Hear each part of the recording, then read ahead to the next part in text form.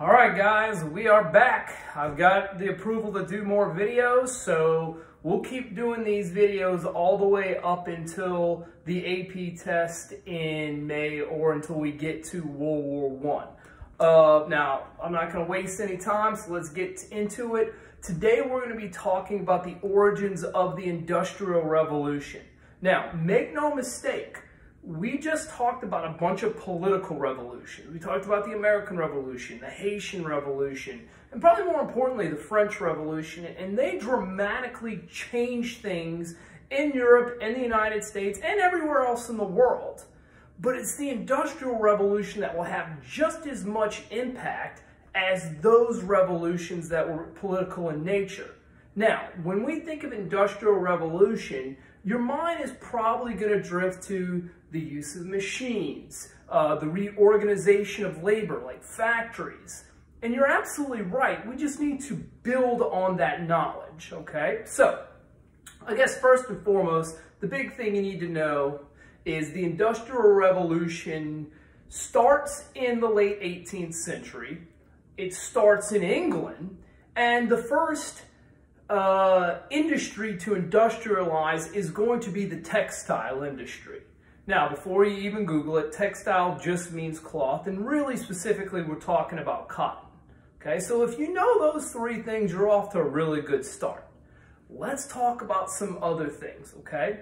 Now, the Industrial Revolution was really founded on three innovations, okay? So you have three things that make this shift possible. One is you have a new energy source. Okay, you have a new means of creating and harnessing and manipulating energy. Okay, and the big fossil fuel that is going to be used in the late 18th and throughout the 19th century is going to be coal. All right, that's going to be the big one. Now, look, later on we'll get into petroleum, we'll get into gasoline, but right now it is going to be coal, and that is what's going to fuel the machines. It's what makes them go. Second big innovation is we're going to have new machines. I mean, you can probably read it down here, but we'll have the cotton gin and the rotary engine and the spinning jenny. We'll have all these new machines that help make things, okay? And then the third most important thing is that we are going to reorganize how we use labor. We are going to shift from what's called a cottage industry or a putting out system to a factory system. And we'll go more in detail a little bit later on in the lecture with those things, okay? Also, nations that industrialize first, I'm looking at you, England, nations that industrialize first, they are going to have an overwhelming advantage in the world. They are going to be the ones that dominate the world because with industrialization, they are able to accumulate the most wealth. Okay, so that's very important to know. Also, the Industrial Revolution truly creates a global market. Okay, everywhere in the world, you will be using products to make something. You will be distributing products to different people. You will create a truly global market through industrialization. Okay, now let's give some context here. Before we have industrialization, before we have the machines, before we have people going to the factories, in England, a couple things needed to happen first, and we've talked about this. Okay, first is what you need is that in the late 18th century, you had probably mid-18th century, you had the agricultural revolution. Now, we talked about this. With the agricultural revolution in England, it was making food, more food, with less people. All right? We talked about, the use of nitrogen-bearing crops overwhelmingly. We talked about new fertilizers. We talked about the enclosure movement, where we're shutting off smaller farms or common areas where people farm and creating more commercial-style farms. Regardless of what happens, with the enclosure movement, with the agricultural revolution, you are making more food with less people. And that's going to be very, very important for the Industrial Revolution because that gives you the labor source. You have all these people that are out of a job and they're just going to the cities going, I need some work, man. Well, luckily, they're in a situation where there is a need for labor. Yes, come and work in the factories. So arguably without the agricultural revolution, we wouldn't have had the industrial revolution as well. Also, something very important, England, although I'm not saying that they weren't divided by class, because in England they were definitely divided by class, but there were some groups in England that was not the aristocracy that had power. In England, you had, landed gentry, you had merchants that had wealth, that had power. And those guys are much more willing to take a chance to make some money. We're going to see that on the continent of Europe, there was definitely more of a trend of a collective mentality. Okay, I don't want to risk a lot, so I don't lose a lot. And in England, you had the high rollers, man. They're coming in saying, I'm an entrepreneur, I want to make tons of money, let's make it happen. And a lot of them are going to make a ton of money.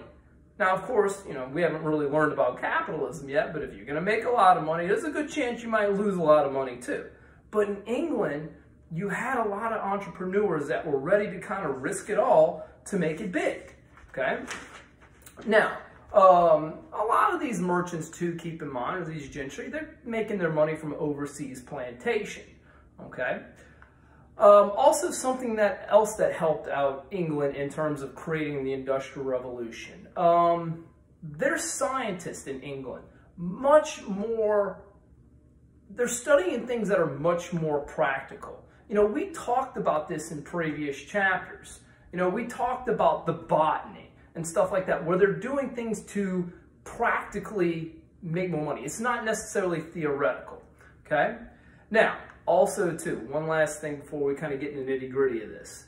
England is sitting on the right resources at the right time, okay? And really that's kind of the story through history. If you want to do something great, you have to have the right resource at the right time and have access to it. Well, England has the right resource at the right time, and they're able to exploit it.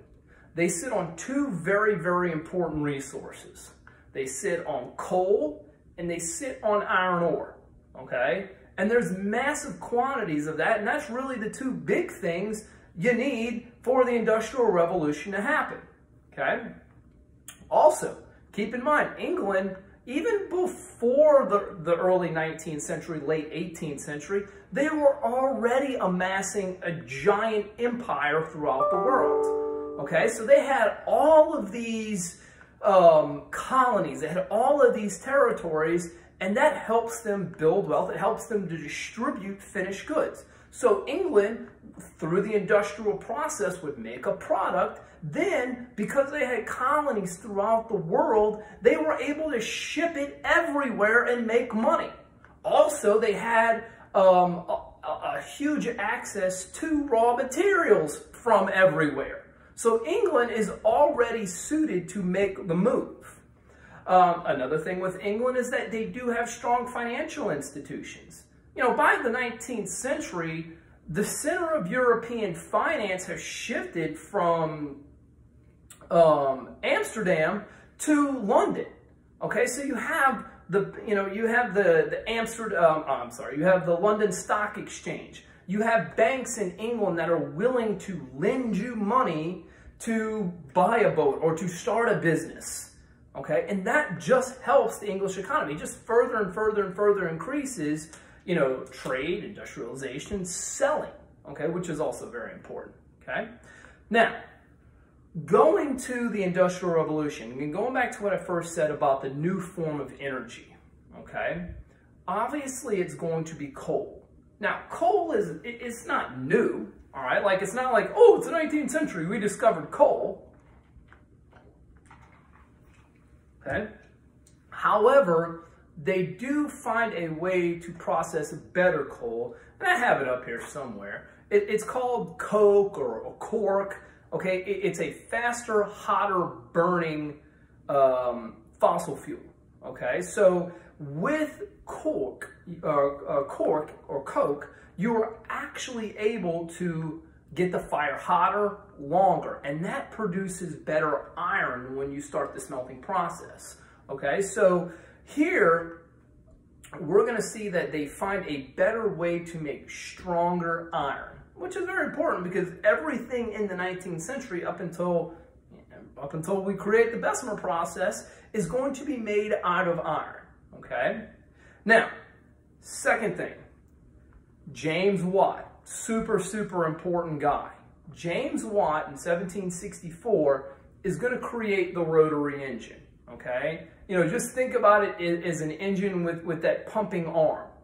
And that arm can move something. Now, it can move a variety of different things. It can move a saw through a mill. It can move a needle, you know, with thread and make stuff. It can move a wheel to create a locomotive or a steamship, okay? But now you have an engine that can make an action, that can make something move. Now you actually had this before, but you'd always have to put your mills next to the stream and the water current would push the wheel and that would make something go. Now with the steam engine that is run on coal, you can put a factory pretty much anywhere you want. Now, if you use your brain, you're going to understand that most of the factories at this point, they're going to be developed right near the coal mines, okay? Another thing we need to look at, Adam Smith, Wealth of Nations. We've talked about Wealth of Nations before. You know, we talked about some of the enlightened philosophers, okay? So with Adam Smith and Wealth of Nations, you know, he talks about a ton. He's like, hey, this is the creation of capitalism. But in terms of the Industrial Revolution, he talked about division of labor, okay? He talked about that don't just have one person do all the processes. If you want to be more efficient, you need to have the process broken down into small steps and have one person just do one step over and over and over and over again. And this would create efficiency. It would create uniformity, okay? Now, we're going to come back to that when we start talking about the putting out system and the cottage system as well. I guess just as an example, I do have Josiah Wedgwood in there.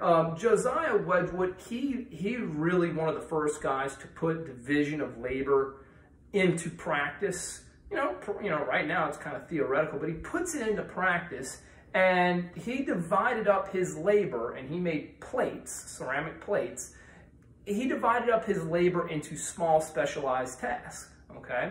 Now this became very important because with the plates, he started to get a very uniform plate, which was easier to stack, which was therefore easier to ship all around the world. And of course, Josiah Wedgwood made tons and tons and tons of money, okay?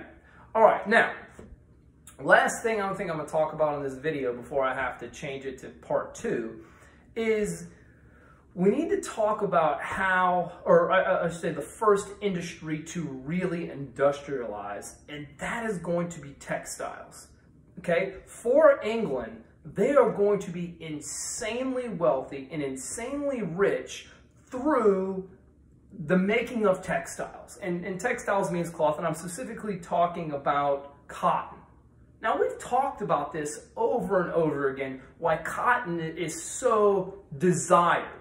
You know, it's been desired for a long time, but especially by the 18th and 19th centuries. Look, it's light, it's breathable, it's easily washed, it's durable, and so it was very much valued in England. Now, prior to the late 18th century, most Englishmen, they got their cotton from India. Cotton was always known as an Indian export, calico cloth. So they got all their cotton from India.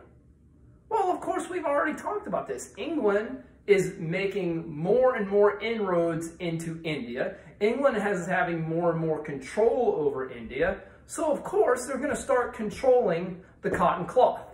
Okay? Now, I'm going to stop here. I'm going to see you for part 2 in a second.